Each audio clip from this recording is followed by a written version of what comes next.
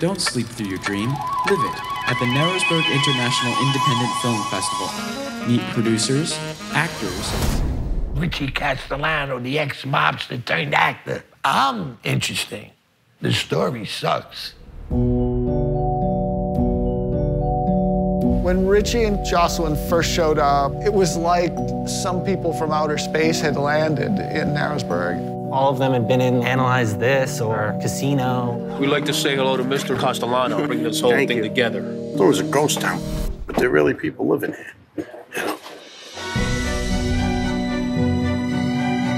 They had big plans for Narrowsburg. They were going to put it on the map. Yo, hey! We were making mob comedy. He said people are going to be movie stars. And almost everybody that went up there, Richie would go, "You're good, yeah, I like you. I got something for you in this movie." Welcome to the Sundance of the East.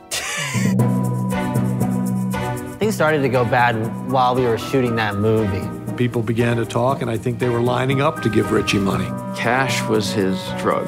Where's Richie? I have no idea. Nobody knew where he was. After the first week, all the checks bounced. And that's when the town went from we love you to we hate you. I came there with 300,000 cash. How many hours you work, Papa? Here's your money. When I first met him, he got money from me, so. But I didn't know where his money was coming from. You got that money?